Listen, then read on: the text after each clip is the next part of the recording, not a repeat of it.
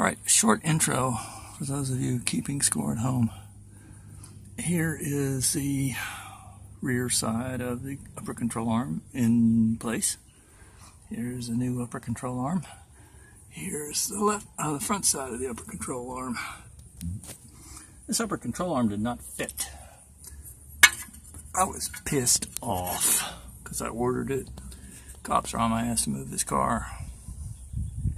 It would not fit. That and that would not fit in those two brackets. There's about 1/4 of an inch difference. Oh yeah, I was happy. Here is a shim. I guess it's a shim. I don't know what it is, what you call it. This sits, well, it did sit right there. See, that's one of these shims on the inside. There's the rubber part, and there was supposed to be a shim right there. Well, guess what? Well, actually, there is a shim right there. I put that one back in.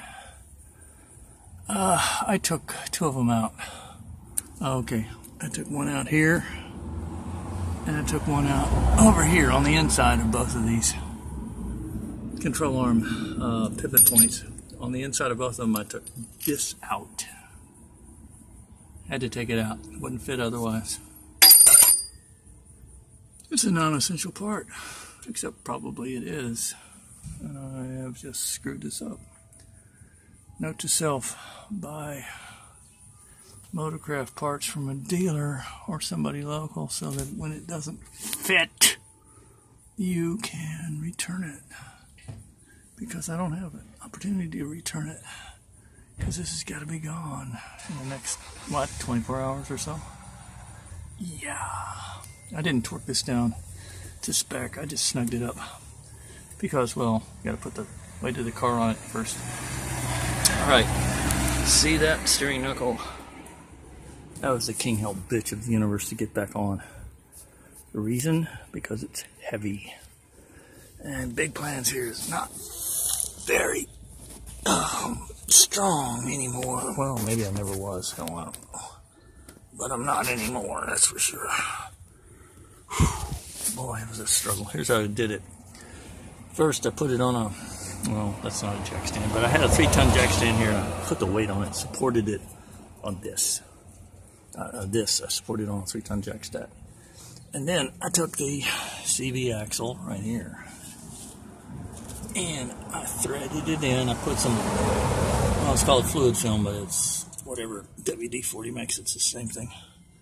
I put it on there, and then I got it in there somehow, and then I threaded that nut on there, and I thought I was doing great until this got loose because it wasn't connected at that point. And it went pop, hit me right in the mouth. It didn't hurt me, but it's pretty undignified. Then I put the God damn it, you can't see it, I'm sure. Look at that. I put that there.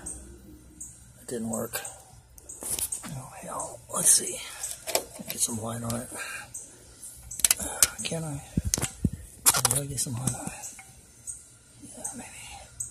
On the ball joint. Sorry if you can't see it. And then I put the tie rod on. Again, not torqued down, just snugged up. Then after I got all that done, I noticed that the ball joint boot right here had fallen out. It's not there anymore. It had fallen off the ground. So I got to take this off again to put the boot on.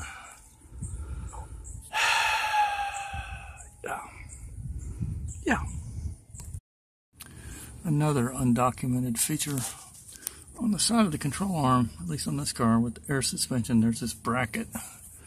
As you can see, I put it on here.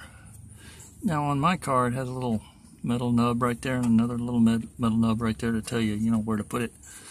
This one doesn't have it, so you just have to guesstimate, which is fine. I just measured it using the old control arm.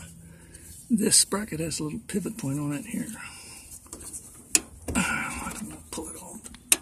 Anyway, there's a pivot point on there. It's like a little ball and socket, and that pops onto the ball and socket.